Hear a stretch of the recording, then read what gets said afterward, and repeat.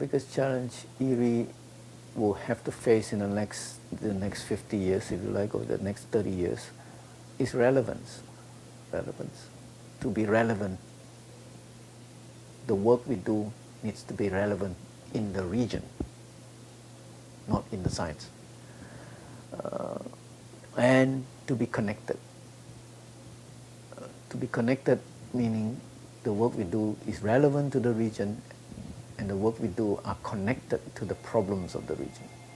So I think that is our biggest challenge. What is an international center's role in solving the rice production problem? Okay. Is our role inventing new technology, where some countries' technology development is more advanced and more funded than us, like China? Should we be in that area where we are playing second riddle, we are playing second to them?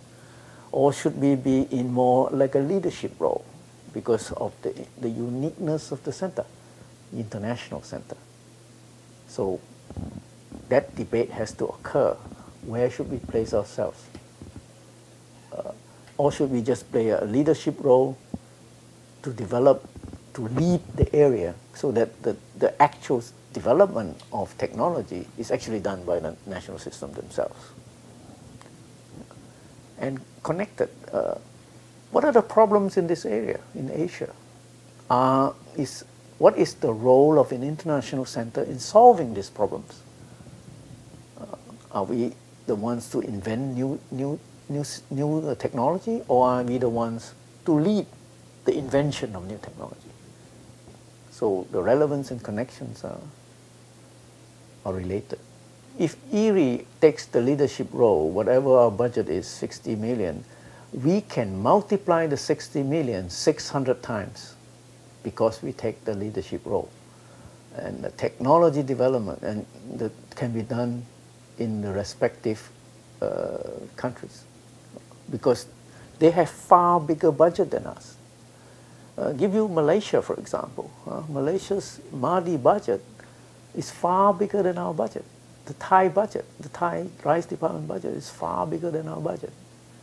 But if we do not play the leadership role, then they get trapped into doing the same thing that we're doing. So they're just repeating stuff that we do, rather than being led towards using their resources in a collective way. There's nobody leading that collective way. That's what I see the missing link is. How can we use the small budget to multiply bigger budgets? Using them to leverage the resources within the country towards a bigger goal.